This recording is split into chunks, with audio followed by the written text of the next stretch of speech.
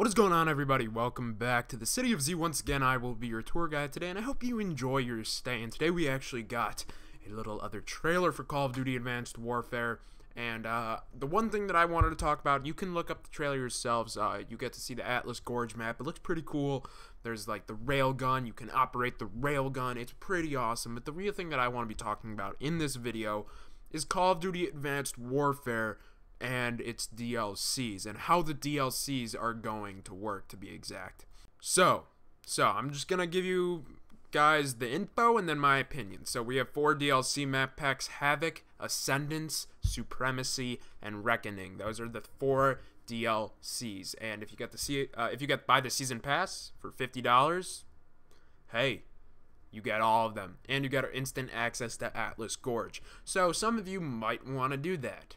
Now, here's the thing that really troubles me. Oh, and Havoc is going to be released in January, by the way, so just some information for you guys there. But, here's the thing. Who would want to buy the season pass if you don't get some other little game mode map or addition? If you don't know, that didn't really make any sense to me as I just said that. But what I mean is, I really could care less for 4 new multiplayer maps. Multiplayer maps, in my opinion, are fun because it's multiplayer. It's not necessarily the map. There are going to be good maps and there are going to be bad maps. I never play DLC multiplayer maps unless it's a remade old version. I don't do that. I don't see the point. I mean, some of them could be fun, but I would not pay $15 per map or $50 for 4 sets of 4 multiplayer maps. I wouldn't pay it. That makes no sense in my mind. Unless there is something else. Unless they are going to have some sort of co-op mode where they're going to have some new map for.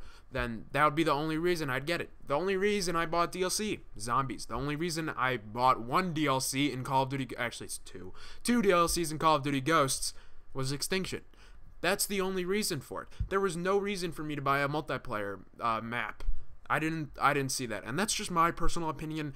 I don't know what your guys' thoughts are. If you want to leave your comments down below about that, that would be fantastic, because I'd like to know. I'd like to know whether you're planning on buying the season pass or not. I'm not going to get it unless we have some sort of other game mode where it's actually worth it, where you get a new big map and a big thing to explore, as opposed to just yet another multiplayer map. Now, in these map packs, you do get 2 weapon DLCs.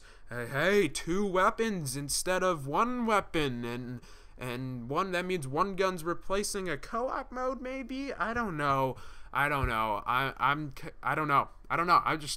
don't see the logic behind getting the season pass. That's just my personal opinion. I just wanted to convey that. I'm really hyped for Advanced Warfare. I think it's going to be a great game. Just hoping they give us something more than what we know of now. So leave your thoughts down below, guys. I'd love to hear them, and make sure to subscribe so you don't miss exclusive Advanced Warfare content starting whenever the ban is lifted. I'll see you next time. Have a great day. Peace.